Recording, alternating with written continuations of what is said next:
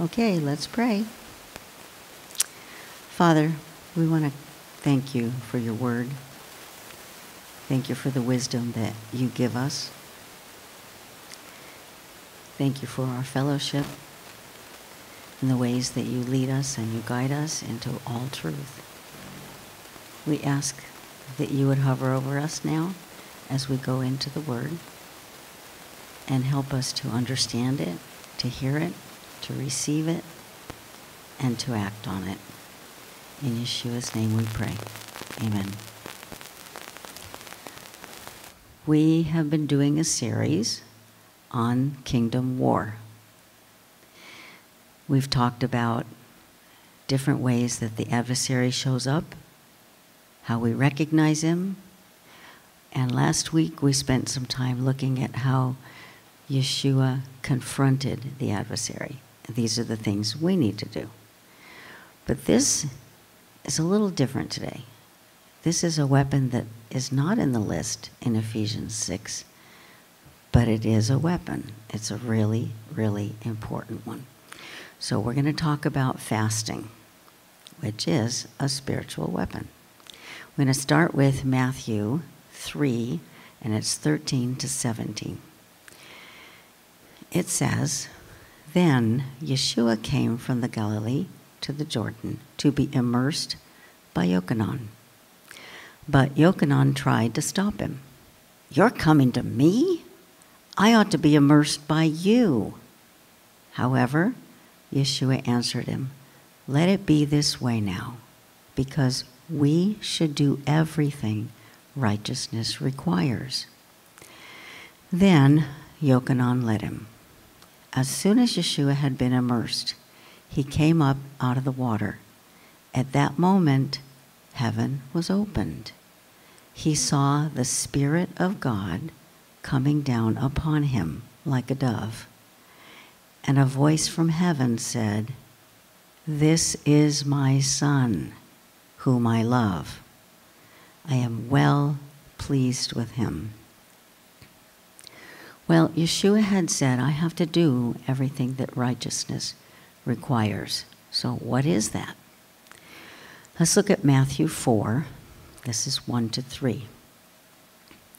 "Then the Spirit led Yeshua up into the wilderness to be tempted by the adversary. After Yeshua had fasted 40 days and nights, he was hungry. The tempter came and said to him, 'If you're the Son of God, order these stones to become bread.' Well, you know, he went through quite a trial those 40 days, and the adversary kept coming at him. And with each encounter, there was a battle of the words from the scripture. But he won the battle, and the enemy left him. And then it says, from that time on, Yeshua began proclaiming, 'Turn from your sins to God, for the kingdom of heaven is near.'" You see, he first made a public confession of his commitment to the Father's will. That was what that baptism was, the immersion in the Jordan River. He fulfilled what is required for righteousness. Then he did battle against the enemy. This is something we have to do. It's part of our righteousness. Then we look at Matthew 4, 23 to 24. What happens after he's done all these things?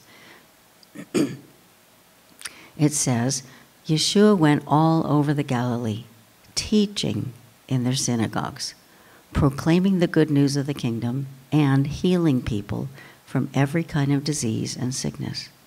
Word of him spread throughout all Syria, and people brought to him all who were ill, suffering from various diseases and pains, and those held in the power of demons, and epileptics and paralytics, and he healed them.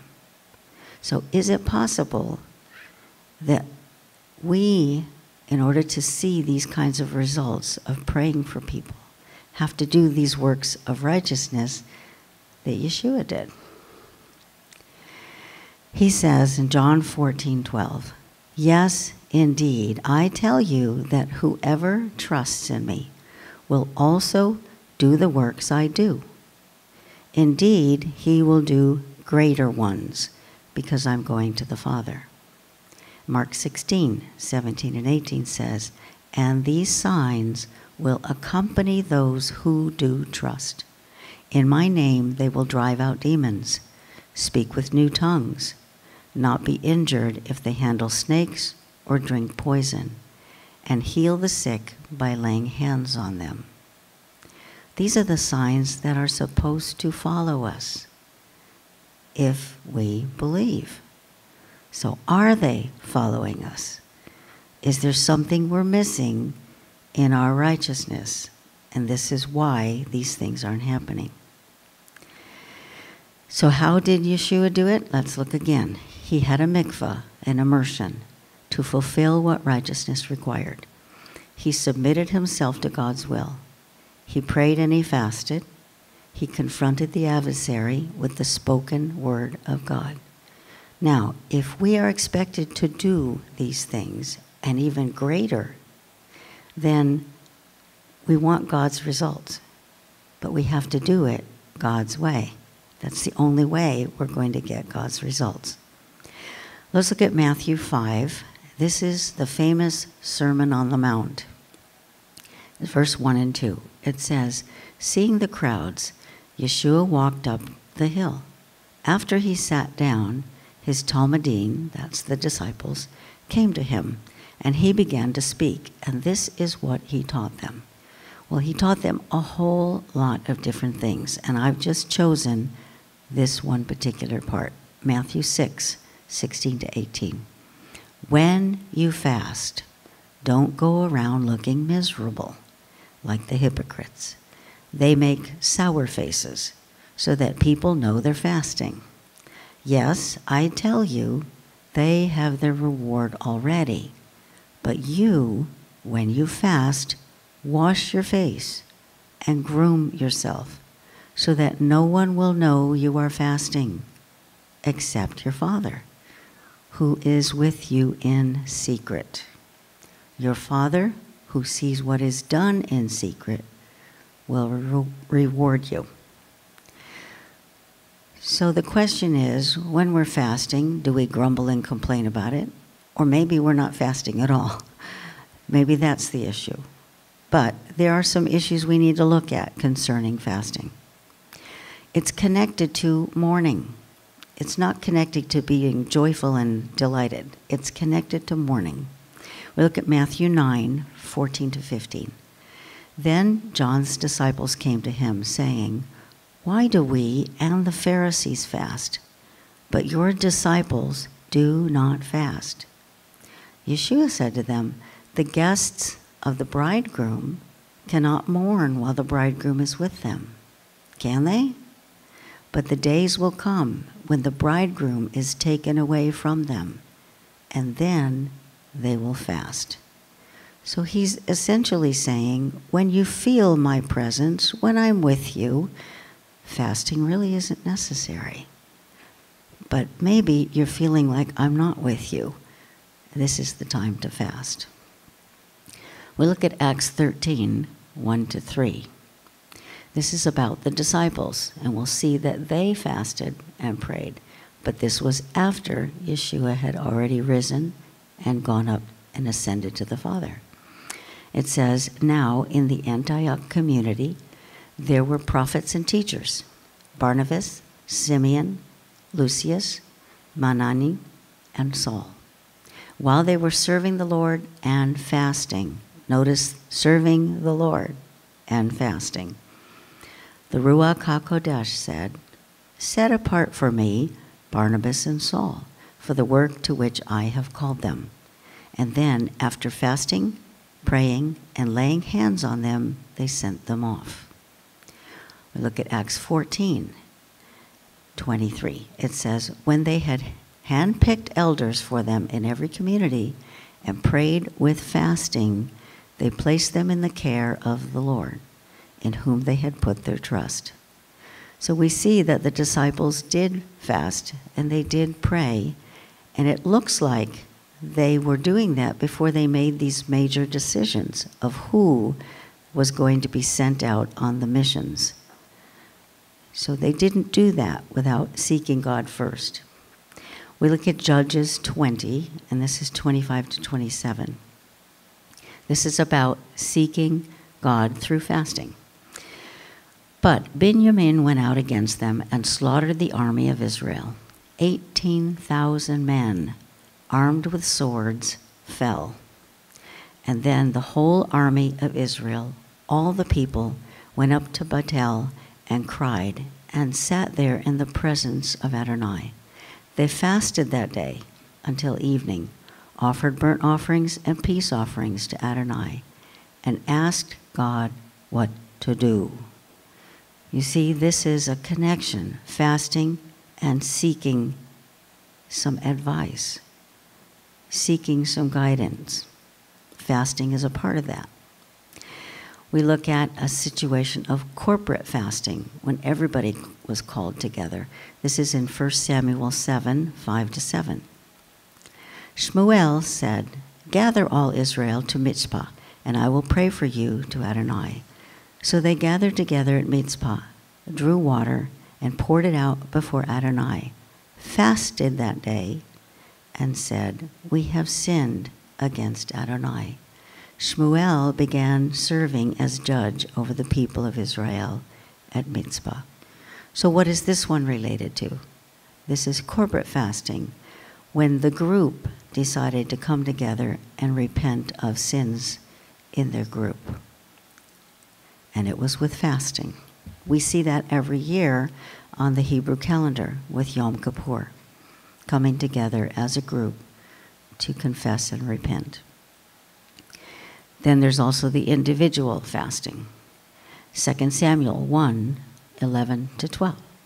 Then David took hold of his clothes and tore them, and so did all the men that were with him. And they mourned, wept, and fasted until evening for Saul and his son Jonathan, for the troops of Adonai and for the house of Israel, because they had fallen by the sword. So this is connected with mourning, weeping, and fasting. Now, there's also a time to fast when you're trying to persuade God in your favor. We look at 2 Samuel 12, 15 to 18. This is the story of David and Bathsheba, and if you remember, he had an affair with Bathsheba. And in the process, he found out that she was now pregnant, and he decided, I'd better just murder her husband. So he had him murdered. So this is where that story continues. He now has the child. Adonai struck the child that Uriah's wife had borne to David, and it became very ill. David prayed to God on behalf of the child. David fasted and then came and lay all night on the ground. The court officials got up and stood next to him, trying to get him off the ground, but he refused, and he wouldn't eat food with them. On the 7th day, the child died. So I'm seeing from that passage that David fasted for 7 days. He was not going to get up from that floor. He was not going to eat with anyone. He was pleading with God for mercy. He knew he had done wrong, and he was pleading for God for the life of his child. So how did it end? Well, we look at 12, 20 to 23. It says, Then David got up off the ground, washed, anointed himself, and changed his clothes. He went into the house of Adonai and worshipped. So he had been fasting 7 days. His son was not revived. So after he finished the fast and ended it, he worshiped God, thanked him for his decision. So it goes on. Then he went to his own palace, and when he asked for food, they served it to him, and he ate. His servants asked him, What are you doing? You fasted and wept for the child while it was alive. But now that the child is dead, you get up and eat food? You see, they were thinking, wait a minute, isn't fasting associated with mourning? And he answered them, while the child was still alive, I fasted and wept, because I thought maybe Adonai will show his grace to me and let the child live. But now that he's dead, why should I fast? Can I bring him back again? No. So you see, when the reason for fasting was over, when the urgent need was over, the fasting ended. We look at 1 Kings 21, this is 25 to 29. This is an example where fasting did change God's mind. It says, surely there was none like Ahab, who sold himself over to do evil in Adonai's eyes, at the instigation of Jezebel his wife. He did grossly loathsome acts in following idols. Now, when Ahab heard these words, he tore his clothes, put sackcloth on his body, fasted, lay in sackcloth, and walked about subdued. Sackcloth is like a very itchy potato sack. When people dress themselves in sackcloth, they are torturing themselves with itchiness. It's a way to repent. It's a way to say, man, I really blew it. I need to take some consequences for this. So here he is laying in his sackcloth. It says, then the word of Adonai came to Elijah the Tishbite, saying, have you seen how Ahab has humbled himself before me? Now, remember, Ahab, he just described him, grossly loathsome acts in following idols. This is the way God thought about him. This man is disgusting. And yet, it says that God spoke to him, to Elijah, and said, hey, did you notice that?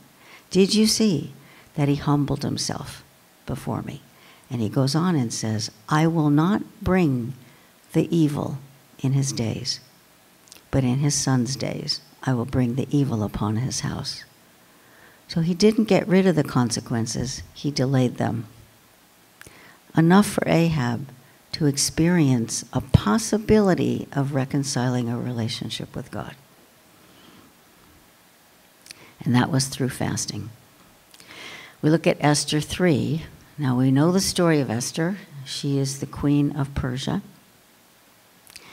And there is a plan in place from someone working for the king, somebody high up, who's decided he wants to get rid of all the Jews. Esther is a Jew. She's got a problem. So let's see what happens. Esther 3:13. Dispatches were sent by couriers into all the king's provinces, stating to destroy, slay, and annihilate all the Jews, from the youth to the elderly, both little children and women, on a single day. Well, Esther hears that plot, and she's saying, now what can I do? What am I going to do? The Jews are going to be annihilated, and I'm one of the Jews? So let's look at Esther 4:3. In each and every province where the king's edict and law came, there was great mourning among the Jews, with fasting, weeping, and wailing, and many put on sackcloth and ashes. So who responded to this? The Jews. Who was threatened by this? The Jews. They were the ones who decided, we need to fast, we need to wail, we need to weep, we need to reach God somehow. So Esther 4 says in verse 10 to 12, then Esther gave instructions for Mordecai, that was her uncle.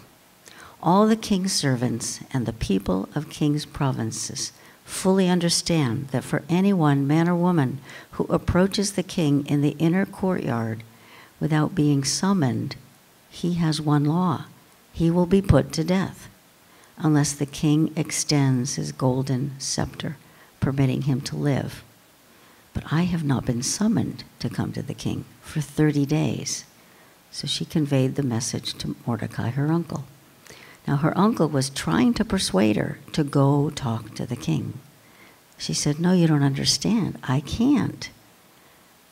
That's that's a threat to my life. I can't just go talk to him. I have to wait for him to summon me. So she's a good Jewish girl. She knows about fasting. So here's what happens. Esther 4:15-16. Esther sent this reply to Mordecai. Go, gather together all the Jews who are in Shushan and fast for me. Do not eat or drink for 3 days, night or day. My maids and I will fast in the same way.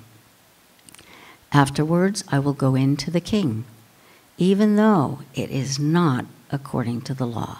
So if I perish, I perish. So she knows that if she goes before the king, there is that possibility that she will be executed. And she says, please fast for me. And maybe in those 3 days of fasting, the king's heart will change, and I will be able to present my case to protect the Jewish people. So Esther did end up getting an audience with the king, and she was able to persuade him to equip the Jews and save them. So fasting changed everything for the Jewish people. And incidentally, those 3 days of fasting line up with the same 3 days that Yeshua was in the tomb and rose on the third day and had a victory for the Jewish people. And the same 3 days Esther has this fast, and on the third day she gains victory for the Jewish people. Here's another example of fasting. This is Daniel, the prophet, and he's seeking God with prayer and fasting. This time he's going to go before God and seek his face for the nation. Just one individual going and pleading for the nation. Daniel 9:3-6. So I set my face to the Lord to seek him by prayer and supplications with fasting, sackcloth and ashes. I prayed to Adonai my God and confessed, saying, O Lord, the great and awesome God who keeps covenant and mercy with those who love him and keep his mitzvot, that's the commandments. We have sinned. We have committed iniquity. We have acted wickedly. We have rebelled. We have turned away from your mitzvot and from your rulings. We have not listened to your servants, the prophets, who spoke in your name to our kings, our leaders, and our fathers, and to all the people of the land. So what do we see in this example? We see a man who is a godly man. He's a prophet of God, and he's going before God with prayer and fasting, but not for his own sins, but for the sins of his nation. So have we ever thought about that? That we can go before God for the sins of our nation. That's what he says. So what happens for Daniel? He gets a really quick response. Daniel 9:20-23. While I was still speaking and praying, confessing my sin and the sin of my people Israel, and presenting my supplication before Adonai my God on behalf of the holy mountain of my God, yes, while I was praying, Gabriel, that's the big archangel, Gabriel, the one I had seen in an earlier vision, came to me swiftly about the time of the evening offering. He instructed me and said to me, Daniel, I have now come to give you insight and understanding. At the beginning of your request, a message went out. Not a while, but at the beginning of your request. The moment you sought God with prayer and fasting, there was a request. A message went out. So I have come to deliver the message to you. And you are greatly esteemed. Can you imagine? This is something we don't see. We don't see angels. Not too many of us do. But yet, they respond to our prayers of fasting and seeking God. They show up. They do the things that they need to do to bring about your prayer request. So let's take a look at another one. Joel 2:12-15. Yet even now, says Adonai, turn to me with all your heart, with fasting, weeping, and lamenting. Tear your heart, not your garments. Turn to Adonai your God, for he is merciful and compassionate, slow to anger, rich in grace, and willing to change his mind about disaster. Did you catch that?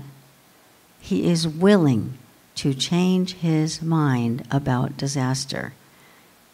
Joel has just told everyone, you need to turn to him with your whole heart and fast, and he's willing to change his mind. This is in the same subject matter of fasting. He is willing to change his mind. So who knows? He may turn and change his mind and leave a blessing behind him. Blow the shofar in Zion, proclaim a holy fast, call for a solemn assembly. So I'm going to ask you, what is a holy fast and what is an unholy fast? It looks like there may be two different things. Can we have an unholy fast? Yes. Yes. Let's look at this. Isaiah 58, 3-4. Why have you fasted, yet you did not see? Oh, I'm sorry, I should rephrase that. Why have we fasted, yet you did not see? This is people crying out to God. Why have we fasted? You didn't see. We've afflicted our souls. You took no notice. Okay, here's the answer. Behold, in the day of your fast, you seek your own pleasure and exploit all your laborers. Behold, you fast for strife and contention, and to strike with a wicked fist. You should not fast as you do today, to make your voice heard on high. Now, doesn't that sort of sound like what David did, fasting after he had created a child through adultery? He didn't get what he wanted. He was seeking for his own pleasure. So let's go on. Wrong motives. This is the problem. Outward behaviors. When we're just fasting for outward behaviors, but we're not paying attention to what's going on in our heart. Isaiah 58, 5. Is this the fast I've chosen? A day for one to afflict his soul? Is it to bow down his head like a reed and spread out sackcloth and ashes? So he's not impressed with the sackcloth. Sorry, we don't need the sackcloth. He says, wait a minute, are you just going to bow down your head? Is that what it's all about? Will you call this a fast and a day that's acceptable to Adonai? So we want to find out what is acceptable. What is a holy fast? What is one that he's going to pay attention to? Isaiah 58, 6-7. Is not this the fast I choose? To release the bonds of wickedness, to untie the cords of the yoke, to let the oppressed go free, and to tear off every yoke. Is it not to share your bread with the hungry, to bring the homeless poor into your house, when you see the naked, to cover him, and not hide yourself from your own flesh and blood? So what's he saying? He says, you know, when you're going to fast, is your heart right? Are you taking care of people who have needs? Maybe when you don't eat a meal, give the meal to somebody else to eat. Share it. Give it to someone else. Okay? So share your bread with the hungry. These are the things that should be happening. Instead of fasting, or I should say, in addition to fasting, we need to think about these other issues. Okay? So let's go on. Isaiah 58, 8-10. These are the rewards of fasting. He guarantees these rewards. So if you need these rewards, remember that fasting gets them. It says, then your light will break forth like the dawn, and your healing will spring up speedily. Is anybody needing a speedy healing? Okay, so it says, when we fast. When we fast, this is what's going to happen when we have the right heart. Your healing will spring up speedily. Your righteousness will go before you, the glory of Adonai as your rear guard. And watch this promise. And then, after you've fasted with the right attitude, then you will call and Adonai will answer. You will cry and he will say, "Here I am." That's a great response, guys, when we pray. Here I am. I like that one. And he goes on. Here's more of the promise. If you get rid of the yoke among you, finger pointing and bad-mouthing, if you give yourself to the hungry and satisfy the desire of the afflicted, then your light will rise in darkness and your gloom will be like the midday. That's a big change. Big change. So let's go on and see some more promises. This is verse 8 to 10. Then Adonai will guide you continually. I like that promise. Satisfy your soul in drought. I like that promise. Strengthen your bones. I like that promise. That's a good one. I especially need that at my age. Strengthen your bones. You will be like a watered garden, like a spring of water whose waters never fail. Some of you will rebuild the ancient ruins, will raise up the age-old foundations, and will be called repairer of the breach, restorer of streets for dwelling. So you've heard the word, you can't get away from it. You heard it, you're responsible for it. What we hear, we better do, right? We've been hearing about fasting. We started with Yeshua as our example, right? And the first thing he did before he entered his public ministry was to be immersed and fast and pray. And while he was fasting and praying, he encountered the enemy and he fought him with the words of the scriptures. That was our example. And he won every battle. And then he said, now, I'm going to go to the Father, and you are going to do greater works than me. Well, how do we do the greater works if we don't follow what he did? That's his example, right? So we have to do it. So we look at James 1, 21 to 25. So rid yourselves of all vulgarity and obvious evil.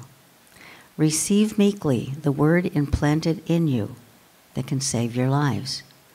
Don't deceive yourselves by only hearing what the word says, but do it.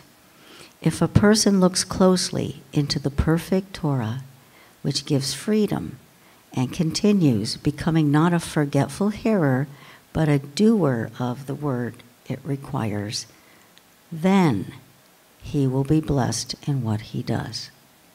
So what do we have to do with this verse? We just heard it. What do we have to do? We have to do it. Otherwise, we don't get that last part of the sentence. Then he will be blessed in what he does. So what's the if statement? If you hear the word, then you do it. And then you will be blessed in what you do. It's a good promise. So, what's this fasting all about? First of all, we looked at the benefits. It's in Isaiah 58. That's our great big chapter for fasting. We have great benefits. We go to God for confession and fasting, repentance. We go to him to seek advice. We go to him when we're mourning. These are the times when we fast. When we really, really, really need an answer. When we really need our health coming back speedily. When we really need strong bones. These are all the reasons that we do this. But for Israel, there's another reason. We are in the month of in the month of Av, and we are coming next week to the 9th of Av, which is Tisha B'Av. Okay? On the 9th of Av, Israel had catastrophes and more catastrophes. So here's a few of them.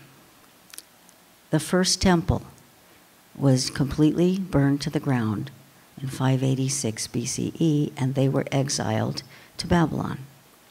They lost their nation. They lost everything. They lost their houses. They lost everything they had, and on to Babylon. But the temple was a major destruction in their lives. This is the center of life. If you're going to be following the Torah, you've got to go to the temple to bring your sacrifices. You go to the temple for all of the pilgrimage feasts. What are you going to do when there's no temple? Their life was utterly in shambles. So, if they didn't learn their lesson the first time, they got to come back. They got to rebuild Jerusalem. They got to rebuild their land. And then, on the exact same day, the 9th of Av, in 70 AD, they had another destruction of the second temple. The same day, the exact same day. Why? What's going on with this day? Then they had the defeat in the Bar Kokhba revolt. This was a revolt against the Roman rulers in Jerusalem who were oppressing the Jewish people. So they revolted. They got massacred. They suffered their defeat. They surrendered on, guess what? The 9th of Av. Then when there were evictions of the Jews from England in 1290, they were evicted on the 9th of Av. In Spain in 1492, when Columbus was leaving, they had the Spanish Inquisition going on. The Queen and the King said, all the Jews have to exit this place. Everybody has to be gone by July 31st, 1492. That was the 9th of Av. So what's going on with this? What is the 9th of Av about? Well, we're going to talk about that next Sunday because it's the 9th of Av.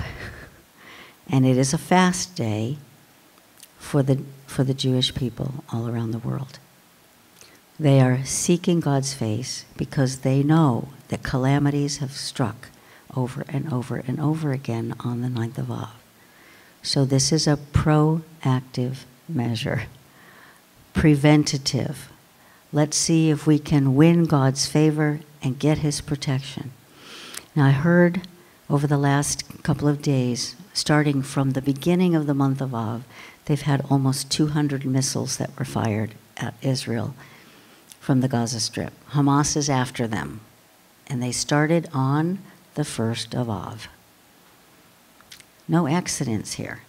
Maybe they don't know the Hebrew calendar, but they follow the adversary, and the adversary knows the calendar. So we are going to be in corporate fasting with them on this coming Sunday. And then on Sunday at 4:30 when we meet, I will explain to you why all these catastrophes happened on the 9th of Av. Let's pray. Father, we want to thank you for your word and the wisdom and the guidance and the teaching. The stories tell us so many things. We just have to dig for our buried treasure, and it's there. It's always there. We ask for protection for the Jewish people around the world, but specifically in Israel right now. People are running to the bomb shelters. Kids can't play in the streets. Kids' camps are being canceled. Special outings are being canceled. Their whole lives are being disrupted because missiles are being fired. And we thank you that you've protected them this far. No lives have been lost. But I can't imagine what it's like to live like that. I ask that you would give them an extreme amount of peace. Let them really feel your presence in the midst of the chaos. And let them see the glory of the Lord and the hand of the Almighty come to protect them. In Yeshua's name we pray. Amen.